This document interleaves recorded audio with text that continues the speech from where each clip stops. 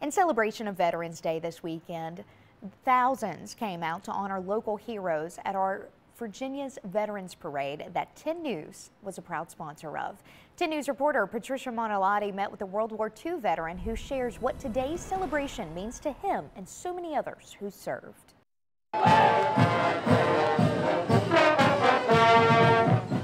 As the parade passed through downtown Roanoke in grand fashion, thousands across Southwest Virginia paid their respects to these veterans. It's extremely important to me to be here because there are only about 500,000 of us left. At the age of 94, Jim Warren stands proud, being the only one of 2 World War II veterans at the parade. We are dying at approximately 500 World War II veterans a day.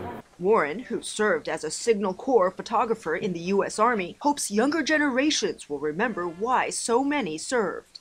To be aware of the fact that we were willing to stop doing what we were doing, whether it be working or high school or whatever, and protect this country. Alex Horster, a veteran of the Marine Corps who served as a helicopter pilot, likes the adrenaline rush he gets through this celebration of patriotism. I'm proud to have served this country, to have had the privilege, and I really appreciate the city of Roanoke and everybody that comes out to support the veterans. Horster shares his support for those deployed overseas. They need to know that the people are behind them, and it's wonderful to see everybody come out. Because, as I said, there's not many of us left, and this has been a very warm group this morning. A group that didn't hold back, showing their gratitude for the service of these military veterans.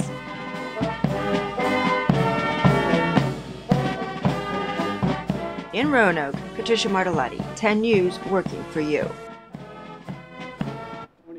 And just before the Veterans Day parade started, a local promotion was made. We were so proud to be there for that honor.